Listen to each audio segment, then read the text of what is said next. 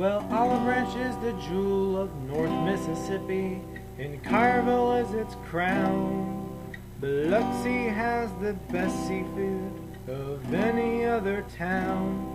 But Oxford has a grove, a square, and some bars where people put prophylactics on the antennas of their cars, where drunken behavior is just how it goes. A rich girl so drunk that she can't touch her toes. In Oxford, in Oxford. Olive Branch has a catfish company, and Collierville has a train. Biloxi has the casinos to gamble away your pain.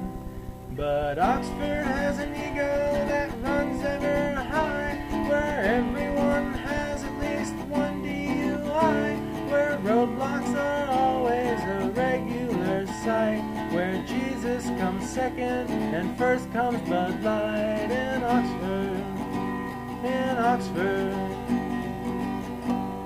Olive Branch is a suburb of Memphis. Collierville is also. Biloxi had Katrina, which was like 4 freaking years ago. But Oxford, they drink natty from milk jugs of plastic, where everyone's Southern Baptist, but they drink like Irish Catholics, where McAllisters and Abners have both got started, where when someone's laughing, you know that they farted. In Oxford, in Oxford, in Oxford.